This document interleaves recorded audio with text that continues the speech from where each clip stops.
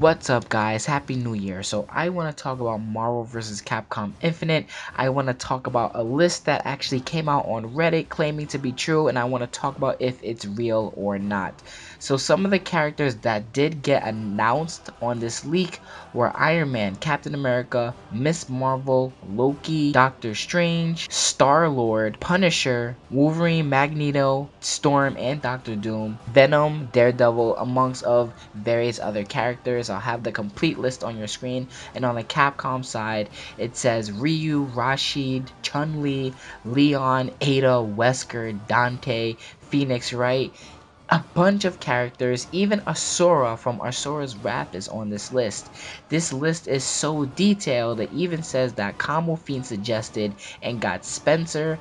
Ono suggested Armika. It even says some Street Fighter characters might be held off because they want a X-Men vs Street Fighter themed DLC pack. So is this list real or fake?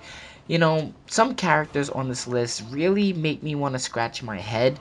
People like Asura from Asura's Wrath. Asura's Wrath was a very underplayed game. It didn't do so well in sales.